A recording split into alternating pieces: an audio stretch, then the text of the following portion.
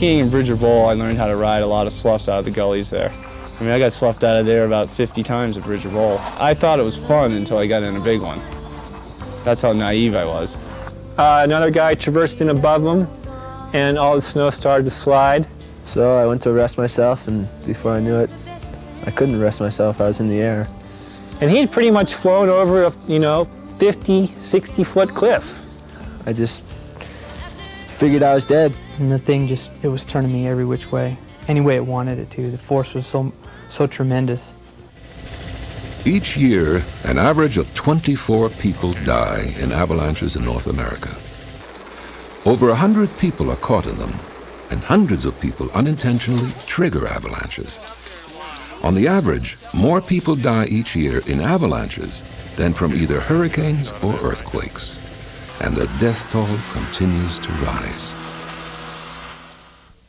Even in the recent past, avalanches had the reputation of being mysterious and unpredictable. But today, at ski areas and on the slopes above highways, highly trained avalanche professionals practice the well-developed technology of avalanche forecasting and control. After carefully monitoring the snowpack and the weather, each morning they trigger avalanches with explosives before the public arrives. As a result, almost all avalanche fatalities occur in the backcountry, or areas outside of ski area boundaries, where the only choice is to become your own avalanche expert, or suffer the consequences. The typical avalanche victim is a skier, snowmobiler, snowboarder, climber, or hiker. Almost all avalanche victims are skilled at their sport, but the critical difference is that the skill in their sport has significantly outpaced their avalanche skills. Often just a little amount of avalanche education would have made the difference. In the following hour, we will talk with 15 prominent avalanche professionals who make their living in hazardous avalanche terrain, and they will explain not only how avalanches work, but exactly how they keep themselves and others alive. Backcountry skiers are leading the list by far. It seems like if you look at the trend in these statistics over the last 40 years, certainly lift skiers and climbers were leading the list a long time ago. But in the last 10 years, let's say the decade of the 80s, boy, ski tours, and this would be your ski mountaineers, really started leading the list. And I think there's a definite trend that snowmobilers are on the rise. The snowmobilers now are really of a different breed than they used to be. The machines are a lot faster, they're a lot more powerful, they're lower to the ground, they've got wider tracks, and they can climb a heck of a lot better than snow machines ever were able to climb before. They're able to get far into the backcountry and get up into these large bowls, and they're able to climb steeper and steeper slopes. We see every year, I think, probably a 20% increase in the number of snowboarders caught by avalanches. We've done a profile of the average avalanche victim, and it turns out to be a white male, 27 years old, a superb athlete, and would not spend any time at all digging a snow pit or learning more about snow, because that was time taken away from his sport, which usually was going to be skiing, it might be snowmobiling. But this would be the average profile. Most of the people, in fact, 95% of the time, the avalanche is triggered by the victim. That's right, 95% of the time. So we've met the enemy, and the enemy is us. And that's good, because we have a choice. We have a choice of whether we stay out of avalanches or not. Avalanches come in all different sizes and types. For example, one is loose snow avalanches, where they start just usually from a point and then they go down and fan outwards. Those can be dry snow or wet snow, both. And not too many people get caught or hurt in loose snow avalanches, but you can get caught in them. For example, if you get taken over a cliff or into some trees or buried into a train trap, they can be really nasty. Another type would be icefall avalanches. The problem with icefalls is you don't really have an ability to try to forecast when they're going to occur. You can't really do a stability evaluation. You're pretty much totally rolling the dice. Temperature doesn't really play that much of a factor, as well as the time of the day. like a lot of people think it is. So you got to really pay attention on where you're going. Whether it's an ice fall 5,000 feet above you, you got to think of how far down it's going to go and how far the run out can be. The kind of avalanche that catches by far the most people are slab avalanches. Those are the kind we have to worry about. Slab avalanches are so dangerous because they let you get out into the middle of the slab and then they break and the crack forms up above you. And then off you go, you're on for the ride of your life.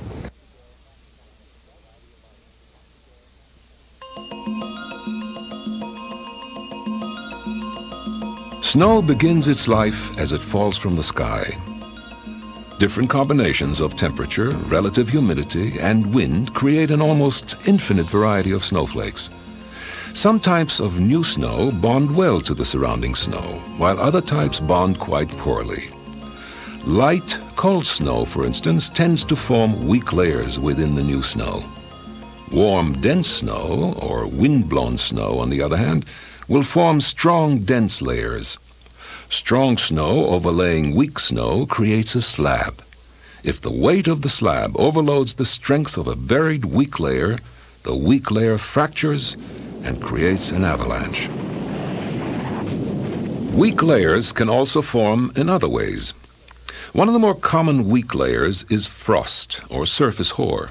It grows like sparkling feathers on the snow surface during clear, calm, and humid conditions. Once buried, it acts as a dangerous weak layer, which can persist in the snowpack for a long time. Because surface hoar grows best when exposed to a clear sky, it tends to grow in open terrain as opposed to in the forest. Another common weak layer is the dreaded faceted snow, which also goes by many other names such as depth hoar, sugar snow, temperature gradient snow, or squares. Instead of falling from the sky, it grows within the snowpack itself because of large temperature and density differences within the snowpack. The resulting crystals can grow quite large, with angular faces which sparkle like fine diamonds, and they form a structure like the proverbial house of cards. When overloaded, any sudden jolt can bring the fragile house tumbling down. Once formed, faceted crystals remain weak for a notoriously long time. During wet snow conditions, weak layers can also form within the snow from percolating water. When rain falls on snow, or surface snow is melted by strong sun or warm temperatures, percolating water dissolves the bonds between the grains of snow. Also, when water saturates a layer of snow, such as above an ice crust, suddenly the snow loses all its strength and can become a wet slab avalanche. So if you have a slab and you have a weak layer and you have a bed surface, do you have an avalanche? Well, we see these kinds of unstable layers all the time, and you don't necessarily have an avalanche. In order to have one, you have to have a critical balance between stress and strength. Before there's an avalanche, that snowpack is being held on mostly by the shear friction and the shear strength associated with what will become the bed surface once that avalanche has failed. Let's consider what happens if we have a snow layer that's loaded up, but it's still carrying the weight of that overloaded snow. But something like a skier or a snowmobiler comes along and locally damages that crystal. That could be sufficient to start an avalanche too. The important thing in the failure of the bed surface of an avalanche is you don't have to be at the top to make it start. You can get that failure started anywhere on the avalanche slab, and it'll travel almost like a wave along that bed surface and eventually fracture out the entire bed surface. So that initial failure can start down low in the slab or up near the top of the slab.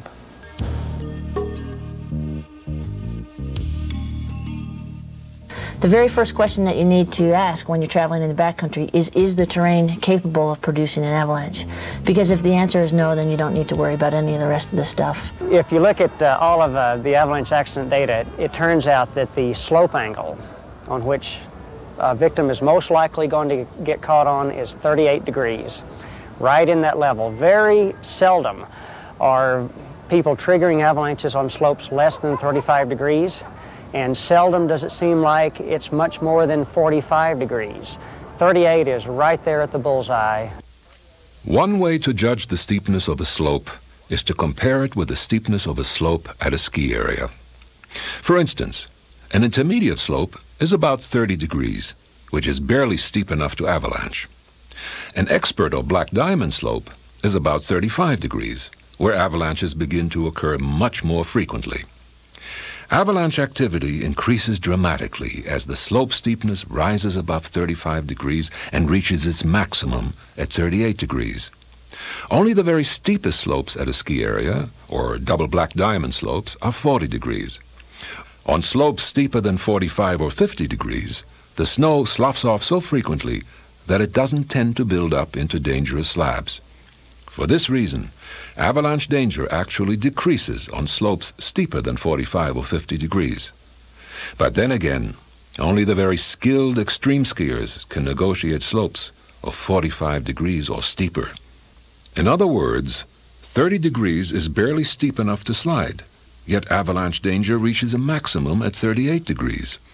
This difference of only 8 degrees may not seem important to humans, but it makes a huge difference to the avalanches. For this reason, avalanche professionals quickly develop a very keen eye for judging those very important 8 degrees. When in doubt, carry a relatively inexpensive compass with an inclinometer built into it, a simple device which measures the steepness of a slope. The next most important terrain factor is judging the effect of wind. Wind erodes snow from the upwind side of any obstacle, such as a ridge, and deposits that same snow on the downwind side. Wind can deposit snow 10 times more rapidly than snow falling on a sheltered slope, and it can quickly overload buried weak layers. Wind-loaded snow is often dense, stiff, and hollow-sounding like a drum. Wind slabs can range from being very soft to so hard that you can hardly kick a boot into them. Wind can not only create dangerous wind slabs near ridges, but it commonly cross-loads onto the sides of gullies, or any other subtle variation in the terrain. Often the difference of only a foot or two can separate ecstasy from disaster. The bottom line, always avoid recent deposits of wind-drifted snow on slopes steep enough to slide. I went back and I looked at another report, and I started coming up more and more, mentioning this one area of slab that they've always seen go. And now I know it's the depositional area created by the col. As the wind comes over the back of the col, it loses a lot of speed and dumps the snow on the other side. Wind loading usually creates what looks like kind of a fat deposit of snow near the top of the slope. It's kind of a pillowed area. Looks like it's kind of rounded, kind of hardened appearance to the snow, kind of chalky appearance, real thick. What direction the slope faces with respect to sun is also very important. Because sun-exposed slopes are warmer than shaded ones, in dry snow conditions, the sun-exposed slopes tend to settle and stabilize more quickly after a storm. The colder temperatures on shaded slopes not only allow weak layers to persist longer, but weak layers of faceted snow commonly grow as well. Consequently, in a cold, dry climate, shaded slopes tend to be more persistently dangerous. Just the opposite scenario develops if the sunshine is strong enough to melt the snow surface. Then the sun-exposed slopes often develop hazardous wet slide conditions, while the shady slopes often remain colder and more stable. Another terrain factor is elevation. Spending time on the big peaks of the Alaska range, another interesting factor is the fact that you've got such a huge elevation regime. An evaluation that you may have made up high on the mountains is not necessarily at all applicable to something lower down in the glacier, where you can get temperature differences of 10 to 20 below zero on the summit, and at 7,000 feet you're sweltering in 65-degree heat. Trees or rocks which stick up through the snowpack are called anchors. If they're thick enough, they can effectively hold the snowpack in place. A thick forest of spruce trees, for instance, can prevent nearly any avalanche from starting. However, it can't keep avalanches from starting above the forest or prevent them from running through the forest. As a general rule, anchors are effective only if they are thick enough where you can barely ski through them. Otherwise, their only value is something to grab onto if the slope does slide. But if you can't grab a tree, then it suddenly becomes your worst enemy. But the danger is if you get caught in an avalanche in the forests, then all those anchors then end up being these giant baseball bats that just club you to death as you ride down through the forest. The final terrain consideration is, what are the consequences of a slide? Where you're going to go if a small slab knocks you off your feet. Are you going to go over a cliff? Are you going to go into a crevasse? Are you going to go into an ice fall or over an ice fall? And these are things that a lot of people don't think about. Another type of dangerous terrain trap is a narrow gully. Although it doesn't look very imposing, even a small slide triggered on the side of the gully will bury a victim very, very deeply in the bottom of the gully. And it's almost impossible to survive a burial deeper than 6 feet.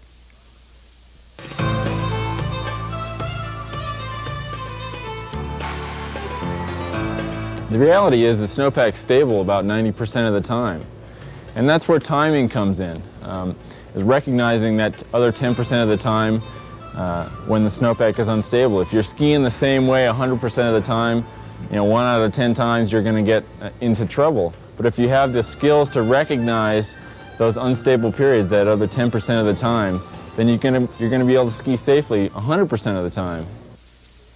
The ultimate question is, will the slope slide? The answer is that any slope can slide. It depends on the amount of force applied to it. For instance, on a very stable snowpack where a skier is perfectly safe, the fall of a large cornice might be enough force to trigger an avalanche. As snow becomes less stable, a skier might barely get down safely, while on the same slope, a medium-sized cornice might trigger an avalanche. In the next step up the instability scale, both a cornice and a skier may trigger an avalanche, but if left undisturbed, the snowpack could remain in place indefinitely. Finally, at the top of the instability scale, natural spontaneous avalanches begin to occur, and this, of course, is the most obvious sign of instability. I mean, if you see an avalanche come down, it's pretty obvious that you've got an unstable situation. Although we say it's obvious, you'd be surprised how some people manage to avoid the obvious by overlooking this. The problem that you're faced with when you're traveling in the backcountry is one of uncertainty. And you really have two choices. One is that you can just charge blindly ahead, and that would be similar to finding the busiest street in a town that you lived in and going across it without looking both ways and listening for the traffic. The other one is to seek information from a variety of clues, a variety of sources, and piece that information, integrate it. And what you're doing is you're looking for the most meaningful information you can find. That's the information that's going to reduce your uncertainty. So let's say that you're standing on the edge of a steep snow-filled slope. Picture that you have a big circle, and within that circle is all of the information available to you. One of those pieces of information might be the temperature outside is 12 degrees. Well, if I tell you that, you're going to say, great. What does that do? What does that tell me about whether or not this slope is safe to ski? Now, another information, if I draw another circle and I say, oh, there have been north winds blowing and there's a foot of powder on the ground, and you're on a southerly slope. Well, maybe that slope is loading. That information might come from the middle of the circle. Now, if you're standing on the edge of that steep snow-filled slope and all of a sudden the slope goes, harumph, and a sister path right next to that one releases to the ground right in front of you, well, that tells you a lot to eliminate your uncertainty. And what you're doing, this is called the bullseye approach, and what you're trying to do when you're seeking information in the backcountry is go for the bullseye. Go for the information that's going to let you know whether or not that slope is safe. Clues include avalanche activity on similar slopes and similar aspects. It might be a rumphing noise, which is a collapse of a weak layer. It might be a hollow sound telling you there's some kind of weaker, less dense layer underneath. It might be a shooting crack telling you that the snow is capable of storing elastic energy, of propagating fractures. You're not going to necessarily have all those clues at once, but you'll have some combination. And you're also asking, is the weather contributing to instability? And the big three weather factors are temperature, wind, and precipitation. And of those, precipitation and wind are probably the major ones. Any rapid change in the mechanical or thermal energy state of the snowpack is a precursor of avalanching. If the snow just sits there and nothing's happening, nothing is apt to happen.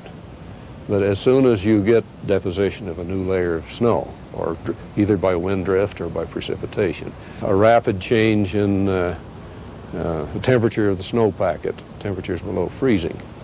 I emphasize rapid. And if you look at the forecast, the occurrence of avalanches, again and again you see that they're preceded by some sort of a rapid change in the energy state of the snowpack. Probably the key question for snow stability in respect to temperature is it above or below freezing? If it's above freezing, you're dealing with wet snow conditions, and you have a whole different pattern of snow avalanche release than if you're dealing with cold snow. Wet snow is fascinating.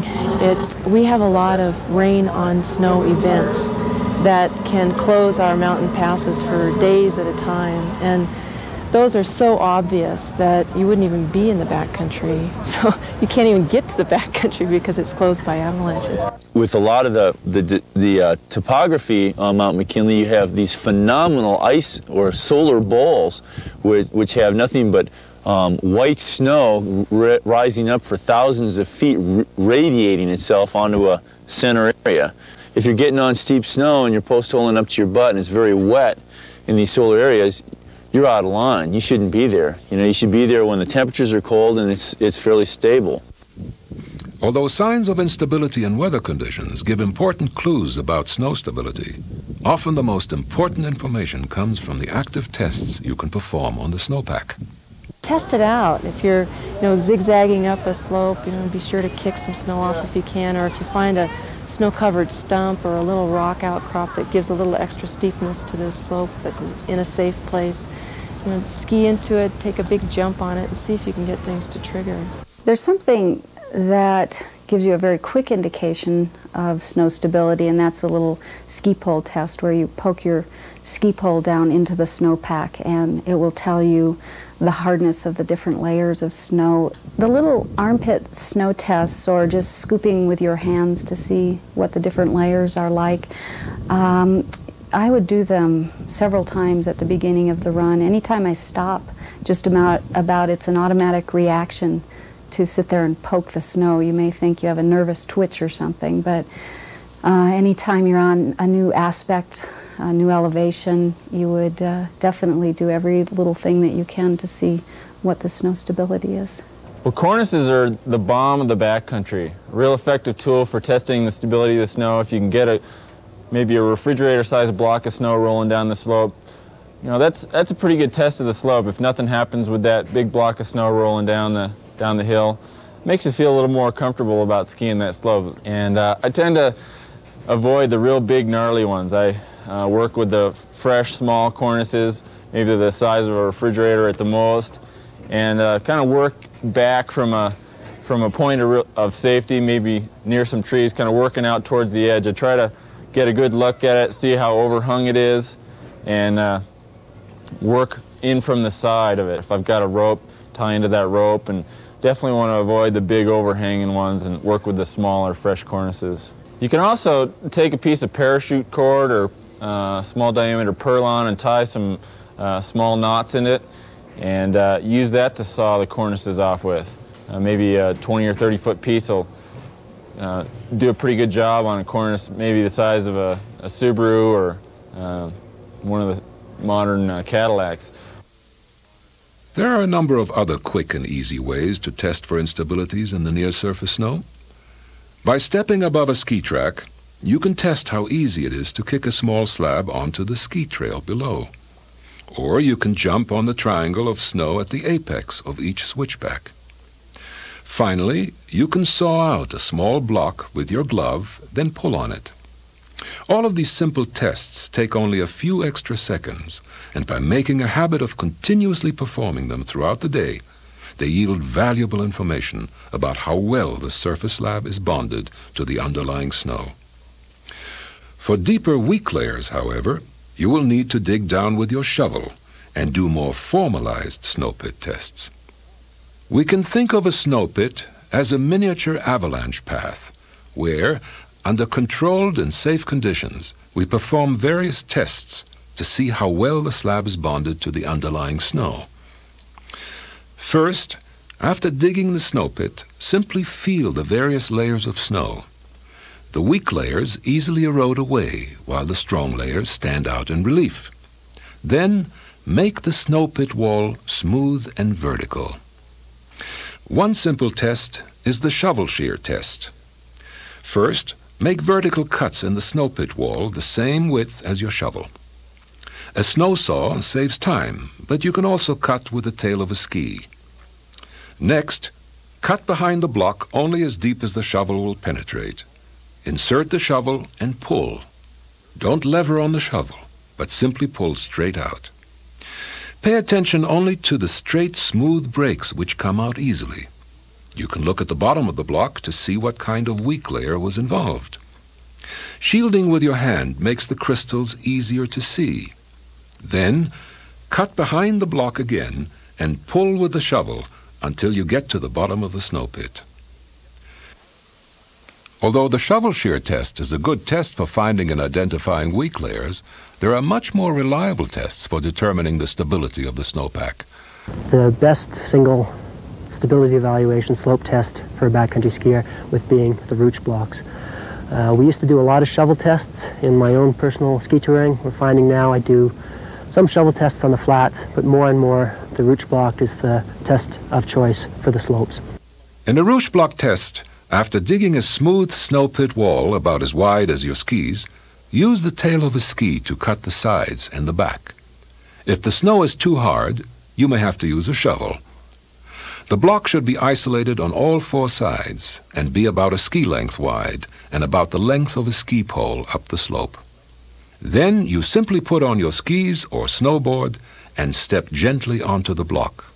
Finally, you jump on the block progressively harder until it fails. We've been studying the Rooch block fairly intensively in British Columbia for the past 2 years now, and what we found is very much in agreement with the Swiss experience. If a block releases, when you're isolating the block, when you're approaching the block, stepping into place, or the first push, then the slope is dangerous and should not be skied. If it takes either of the jumps into the air to release the block, then there's still a possibility of the slope releasing, and the slope should be either not skied, or you should pull out all your safety tricks, use your best route selection to perhaps ski a less steep slope nearby, but it really requires full precautions. The slope is suspect if it goes on either of the first two jumps. If it doesn't go at all, or if it only goes with an unclean break, not a nice clean failure, or if you have to jump repeatedly to get it to go, then there seems to be a low risk of the skiers triggering avalanches on that slope. But even that is conditional. It depends on that you've chosen a good site, and that's consistent with the other things that you're seeing, what you're hearing from your entire stability evaluation, everything from the numbers you get over the telephone numbers, your phone, the information you get from the telephone before you go skiing, what you see happening on the slopes around you, what you learn from poking your pole in the snow and from talking it over with friends. You need a consistent picture of snow stability before you commit yourself to skiing a slope. Since snow can vary markedly from place to place, where you dig a snow pit is just as important as how you dig one. The idea is to dig a snow pit in a spot representative of the slope you intend to cross. Yet the trick is doing it without putting yourself in danger. Often you can find a small representative test slope where the consequences of a slide are small. It should face the same direction and be just as steep as the slope you're interested in. You should avoid ridge lines or areas where wind has affected the snowpack. As always, when in doubt about the safety of a slope, use a belay rope. The best place to dig snow pits is about an average place.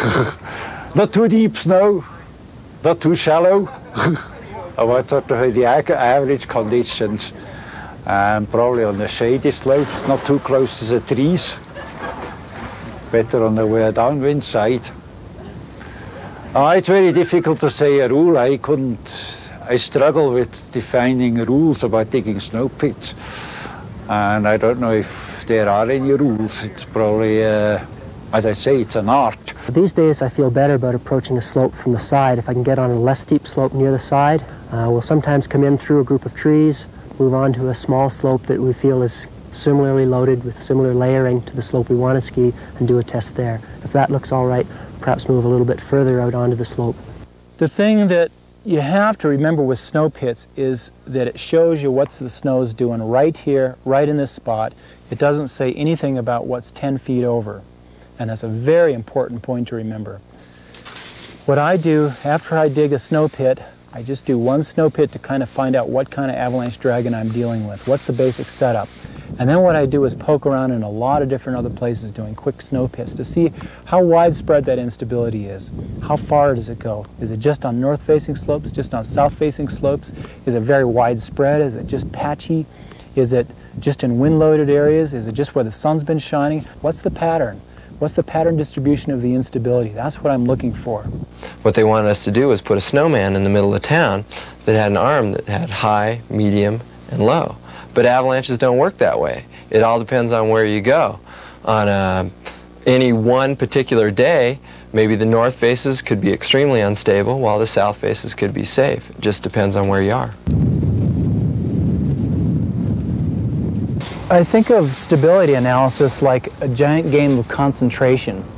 You've got all these panels up there, and you can turn over one panel here and one panel here and one panel here, and you have to guess what phrase is written behind the panels. You have to integrate all the pieces, look at all of them, and know the significance of each piece.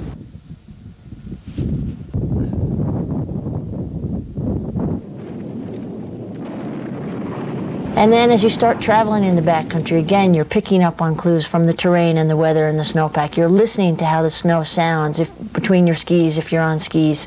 You're looking ahead to see what kind of snow surface patterns are on the snow, what kind of wind has been acting on the snow. You're listening for any kind of hollow sounds. And it's not something that has to take a lot of time, but it's something that's just constantly going on. You're constantly looking for clues. You're jumping on small little hills. Snow stability evaluation is just a fancy name for hammering on the snowpack, tweaking it a little bit, seeing how it wants to react. And it's never finished. You're the whole trip, during the whole day, you still have to look for unstable snow and weaknesses because the snow changes from one slope to the next, from one exposure to the next, from the sunny side to the shady side. So your observation and evaluation and piecing it together, little pieces of information has never ended. More likely that sixth sense is what we call a sixth sense, is just a product of all these little snippets of information which mean nothing on their own, but all coming together and starting to build a bigger picture. And so the snippets really are just colored paints that when they come together they create this very big image in the back of your mind which says, I shouldn't be here, and this is time to do something about it.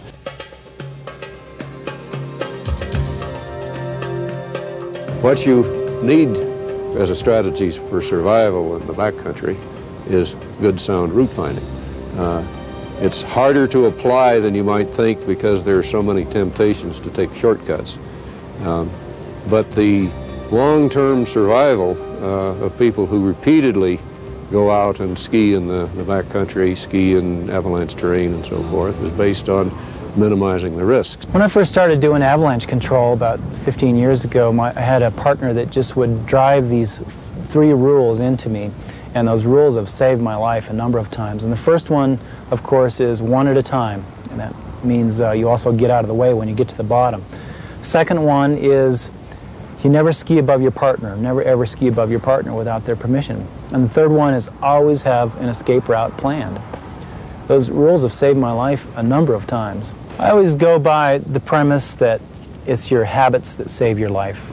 If you live by the sword, you die by the sword, I figure. If you're always pushing your luck, you're going to get caught. You're going to get caught. It's just a matter of time. But I'm always just, I'm so regimented in the backcountry. There's not a time that I put my ski on a slope that I'm not thinking avalanche. You watch a good route finder, and it's like poetry in motion. You watch how they do it. They'll go along and always choosing the gentlest terrain. That's the #1 rule. Always stay on the gentlest terrain possible. For example, they're going up a ridge and they'll be doing switchbacks back and forth on the ridge, and they won't get too far off on the sides of the ridges where the slope angle gets too steep. They'll put in more switchbacks than maybe somebody else who's less of an artist might. If they have to cross a slope, they'll cross it as high on the avalanche path as they can, because if it breaks, then they're right near the crown and they have a chance of getting off of it. If they are choosing between two different slopes, they'll choose the one with the most anchors in them. They'll choose ones where if it does slide, the consequence of the slide isn't nearly as bad. If I go into a new area, I always tone it down right away. I don't just do it like I do at home. I dig a few snow pits, I test some slopes that are low angle, and then I build my way up. And it might take 1 or 2 days worth of skiing to really feel comfortable in that kind of environment. I usually start out low angle, 30, 35 degrees, and try to work my way up. And you sort of sniff it out. You can't just jump on the first 50-degree slope when you don't even know the snowpack. I believe ski cutting is one of the more valuable tools that we use in guiding. In a ski cut, you generally start out on top of the run in a point of safety, and you find or you eyeball a place across the hill that you can ski to. And you want to keep your speed up, and at the same time you're down weighting on your skis as you go across the slope. But your main goal is to keep your speed up so that you do not get caught if you should cut off a small slope. In fact, I can't remember a time where the lead guide does not ski cut the slope 3 or 4 times, starting at the very top. And there has been, you know, quite a few times when I wiped my brow and said, "Oh, I'm glad we ski cut this run." If it's really big, I'll have a rope. I'll be tied, light rope, 8 millimeter, something like that. Tie it to a tree. And if you're really going to get serious, you should always carry a rope. And I'll just do 2 or 3 test turns, real gingerly, and then work my way into the run like that, instead of the all-out attack like you see in the movies. You don't attack a slope that you haven't been on. Spooning in tracks is one thing that's getting increasingly important. If you approach the slope with kind of the minefield approach, if there's avalanches out there, maybe the first person down didn't trigger any potential problems, and you might as well stay real close to their tracks rather than wandering all over the slope. If you're wandering all over the slope, you have a better chance of finding that mine and triggering that slope. What seems to have happened in some of our larger snowmobile triggered avalanches, at least in this area, are 1 or more snowmobilers, usually 2 snowmobilers, will get up on a slope and they'll get their machines stuck. And then it seems that the avalanches have been releasing while these folks have been off of their machines and trying to pull their machines around. Now when you have 2 people on the same slope and they've each got a 500-pound snow machine, we're talking about putting a lot of load on one slope. When conditions are very dangerous and you can't travel to a safer place, the best choice is often to dig a snow cave or use the protection of a crevasse and wait for conditions to improve. We use ice caves all the time in the big mountains because you don't know what's above you and how much snow, and it's better to be in a bomb shelter. Choosing a route and choosing the safest techniques for traveling on that route are no different than any other aspect of avalanches in that there are no rules of thumb. Where you go and how you do it depend on the stability of the snowpack. We can think of the snowpack stability as 3 different categories analogous to a traffic light: red light, yellow light, and green light. During red light conditions, the snowpack is very unstable. You may see recent avalanche activity, collapsing and cracking of the snow, and most of your snow pit tests may indicate unstable snow. In red light conditions, your route finding choices become very limited. You can only travel on gentle terrain, on slopes of about 30 degrees or less, and stay out from underneath avalanche starting zones. Often, the only way you can venture onto steeper terrain is if you're in thick trees. You should also travel only with other people who have good avalanche skills. During yellow light conditions, some slopes are very safe, while others are very dangerous. For instance, just after a windstorm, wind-scoured slopes are usually safe, but wind-loaded slopes are very dangerous. Interestingly enough, this is when most avalanche accidents occur, because people without good avalanche skills can't tell the difference between safe and dangerous slopes, and they quickly get themselves into trouble. Finally, during green light conditions, the snowpack is mostly stable with only very isolated areas of avalanche hazard. This is usually the only kind of day when you can venture onto the more radical terrain and do it safely. but as always, only after careful evaluation. This may also be the only time to travel with larger groups of less skilled people. Unfortunately, knowing snow stability and safe travel skills isn't enough. In a disturbing percentage of avalanche accidents, although several obvious signs of instability were present, the victims either didn't notice the signs or chose to ignore them. Ultimately, most avalanche accidents come down to the human factor. In Alaska, we've been investigating avalanche accidents. And what we found is that it's not usually 1 or 2 or 3 clues that are being overlooked. Usually by the time people are getting into trouble, it's 3 or 4 or 5 clues. Usually the problems are that people are picking up on the clues, but they're making decisions on human terms. In other words, it's a blue sky day, so we want to go skiing. Or the skiing's been lousy, and we finally had a dump. Or this snow ranger said the avalanche hazard was moderate. Or you paid $500 to fly into this spot to go skiing, so you're going to ski it. If you're going to ski or travel safely in the backcountry, you need to make your decisions on Mother Nature's terms. We go out there with skiers' eyeballs or snow machiners' eyeballs, and we need to go out there with avalanche eyeballs. Other perception traps that you can fall into is that you just believe that things are safe. Maybe things are dangerous there, but if you believe that they're safe, you're not going to see it. That's the nature of perception, and that's why it's really important to keep an open mind all the time. It's real common that if someone's killed on a particular slope, that people will avoid that slope like the plague for years and years afterwards. They'll talk about that slope like it's, you know, a place of certain death. Well, at the same time, people are out skiing nearly identical slopes, just as dangerous slopes, in a dangerous way. And they're not making their decisions based on fact, they're making their decisions based on feelings. I mean, I know people who basically on the summit day says, nothing will stop us, the weather's good. And so only fatigue will make me turn around. So they actually shut out the idea of being able to retreat due to snow conditions.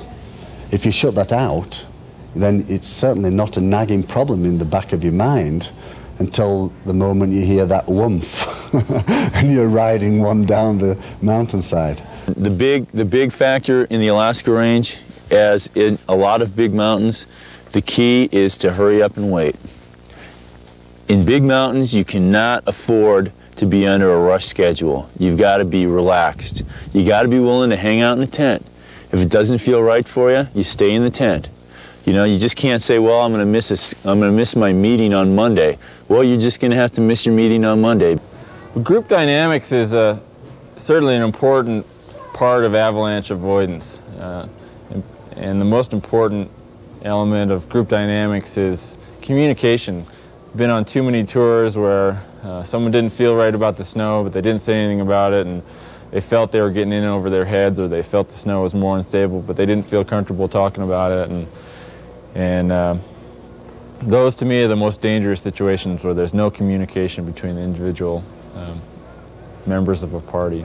Something happens when you put a lot of people together. As soon as there's 5 people, you're much more willing to go into places that you normally wouldn't go. You add 10 people, and it's like you'll go anywhere.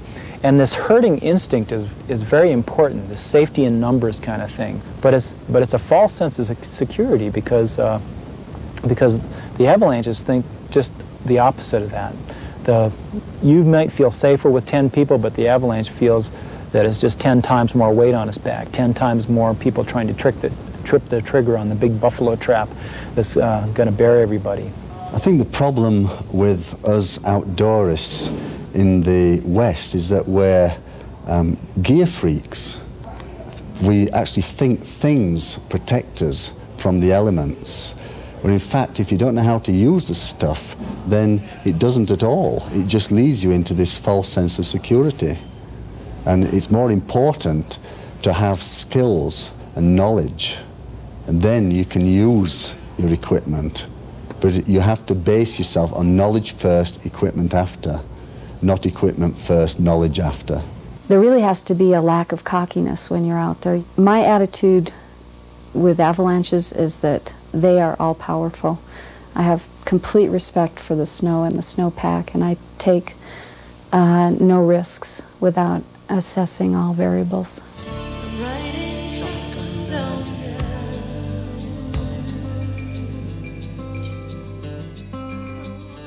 The statistics of avalanche rescues aren't very encouraging. About a third of avalanche victims die from trauma.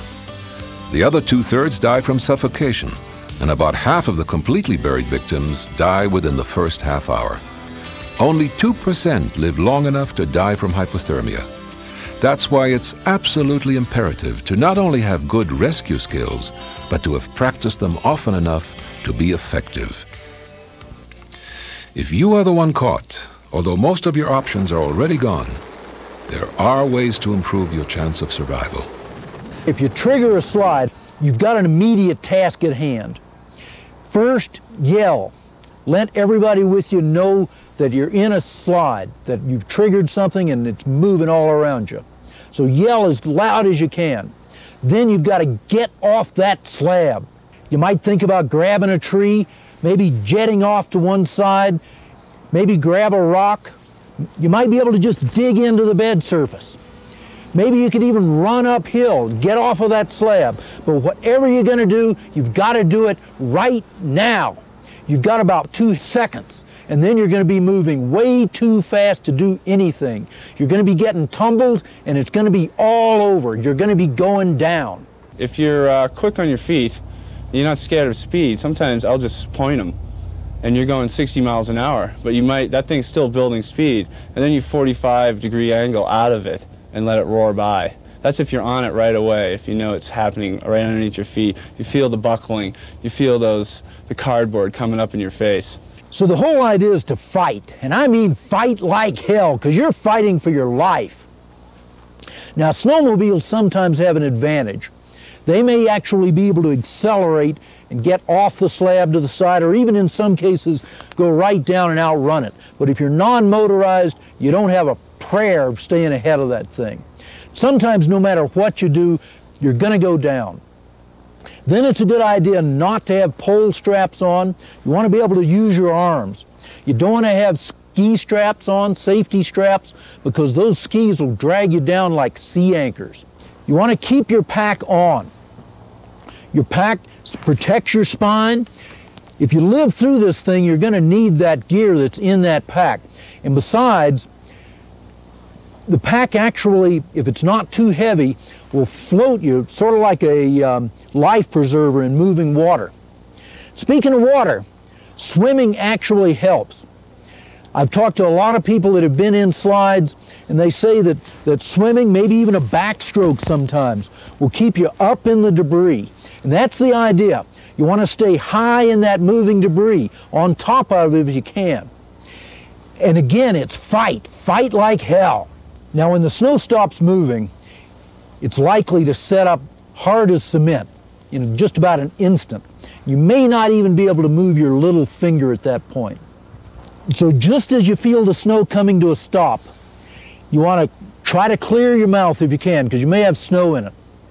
You want to try to clear a little bit of an airspace, and you want to try to get a hand to the surface. You may not even know which way is up, but if you can, try to get that hand to the top.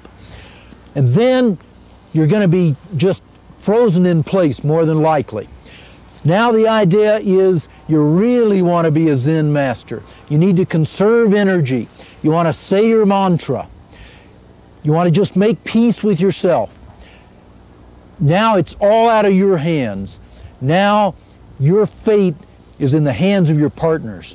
And then all of a sudden it got real dark, and the noise is like a wave coming over you, and then it's just this dead calm. And I just guessed which way it was up and punched my arm up through, and I was under about 2 feet. And I didn't have much air. There's not much air in avalanche debris if it's a dense snow. Now, if the accident is reported to you by another person, don't let them get away. Hang on to them, because they're going to have to show you exactly where that person went down. If you've just watched your wife or your best friend, maybe your child, disappear in an avalanche, you're now faced with probably the hardest job of your life. You must not screw it up, yet there's countless pitfalls ahead. This is going to be possibly dangerous, certainly difficult, and maybe futile. Your first decision is whether you can search at all. If there's a lot of snow above the fracture line, you may not even be able to reach the slide area at all. You also want to consider if there's any other slide paths that could reach you down in the area you're going to be searching in. This is a particularly critical decision if the avalanche hazard is rising. If it's storming, if there's snow coming down, or maybe the temperature is rising rapidly, that avalanche hazard could be increasing. And you may simply have to go get some outside help. You may not be able to go in there at all. This has to be your call, and it may be a tough one. Just don't get somebody else killed trying to find somebody that's already been caught in an avalanche. If you decide you can search with reasonable safety, don't send anybody for help, not even if there's 15 of you. About half of all completely buried victims die within the first 30 minutes, so an outside rescue team won't help except for digging out a dead body. This burden is entirely on your shoulders. You must make a plan. That's the first thing to do. Even if you're by yourself, you have to search in an organized manner. Probably the best way to deal with this is to have practiced it ahead of time. You need to have practiced rescue techniques. Sometimes it helps to appoint a leader, but you have to have practiced. I bring 3 or 4 essential items.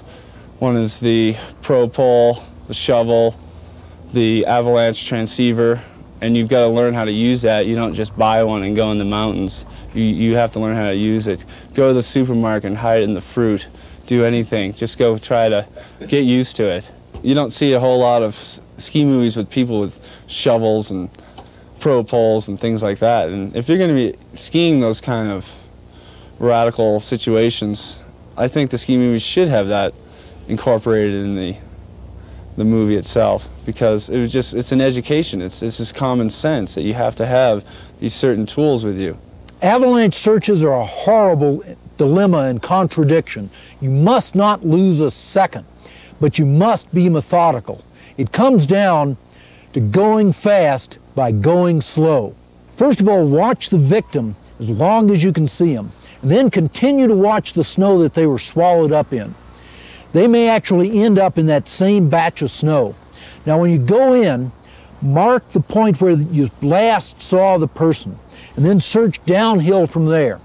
Check likely burial sites. There'd be things like trees, maybe benches, bends in the slide path, and then search the main debris pile. Look for clues. If you spot a glove, check to see if there's a hand in it. Line up the last seen point and any clues that you find, because that'll give you a likely trajectory that the person has traveled through. Immediately we started a hasty search. We did a head count. We got the transceivers on receive, made sure everyone was on receive, and set up a team of shovels and probes, and we had that all organized in 2 minutes because everyone was very calm about it, and there was only one person directing.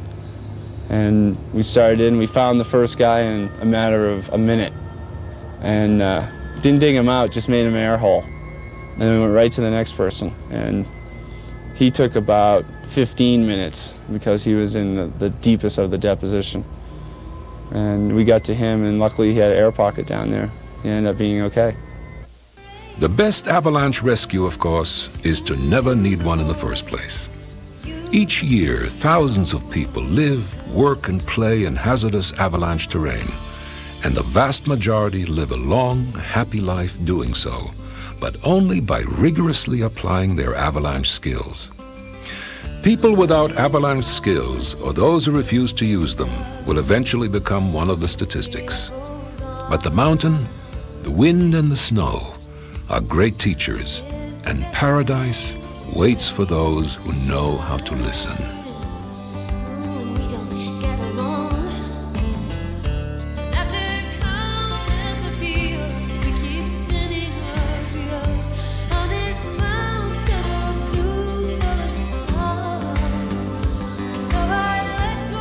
I rode over a cliff right in front of my girlfriend, and I was stuck up to my neck when she came down with a bridge roll. Kanzler's Dive. Remember that, Emily? Yeah. She came down and goes, "You taking me out to dinner tonight? I'll dig you out." I've noticed over the years skiing with a lot of skilled avalanche people that they tend to become very conservative about this. They have a chance to ski down a nice powder slope, and the young, enthusiastic, and untrained people will bomb down the middle and whoop it up. And the old hand will go over and kind of sneak down along the edge where you can get out of the slope in a hurry in case it slides.